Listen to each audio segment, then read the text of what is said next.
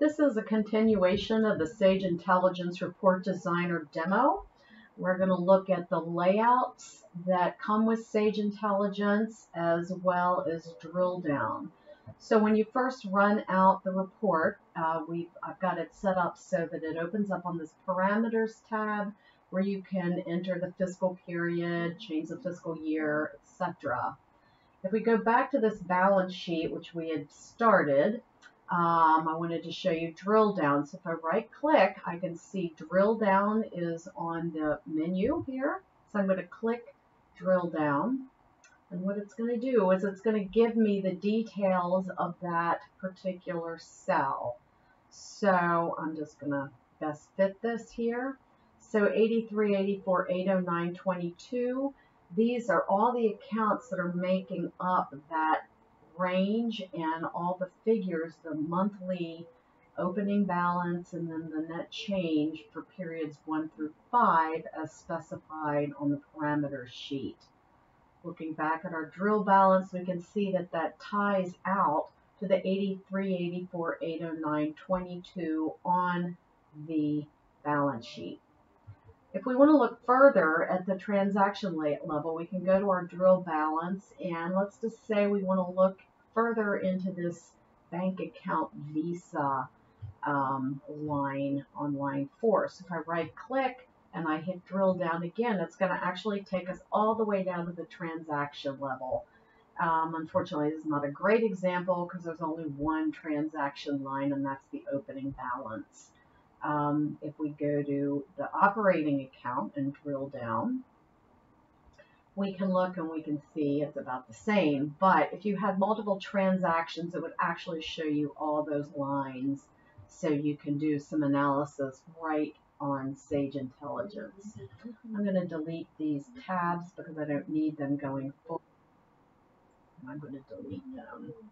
All right, so looking at the layout list. So the layouts, these are the generic ones that come with Sage Intelligence. You can also make your own. So I'm going to go to an empty worksheet. I'm going to click on balance sheet, and it's going to run out my balance sheet.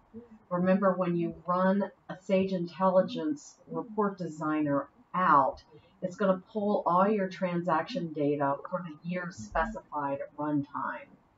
So here is the generic balance sheet. If I open up, it's set up with like an outline form. If I open up, I can actually see what makes up all these numbers. Okay.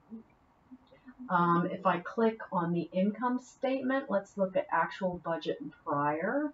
We'll just let this go.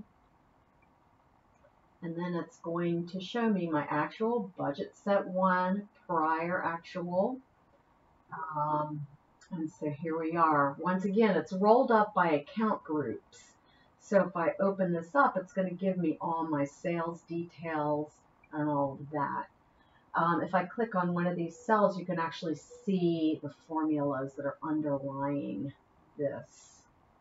If I go to manage, I'm going to click manage. It's going to open up my layout management. If I want to look and see how this balance sheet is done, I'm going to click edit. And we need to add the company code here. Sam Inc. fiscal year. We'll just use 2020 and 2019. Currency is always going to be US dollars in this case. And that should do it. And then I'm going to hit save. All right, so the layout generator, you can see it's already set up. And you can see the row sets are defined here. The layout is going to be account and row description, and then you've got your fixed assets, accumulated depreciation, etc., etc., etc. It's all defined right here. Okay, so that's basically how you set up a financial statement. So if I look at my text columns, you can see it's got the account, the type, and the row, which would be the description of the account. The columns, these are all the columns that you could possibly have in your system. Now, the actuals are year-to-date information, net change, so none of those are going to appear for a balance sheet. You can see all the ones that have been selected are in the dark blue. So we've got a column for closing balance period 1, 2, 3, etc. And then prior year information down here. You can see all of those are across the top here. And then my grouping is on the left here. So that's real quick how the generic statements work in Sage Intelligence to create these things. Generally, people create their own because they have very specific requirements, but this is a great starting place for your Sage Intelligence reports.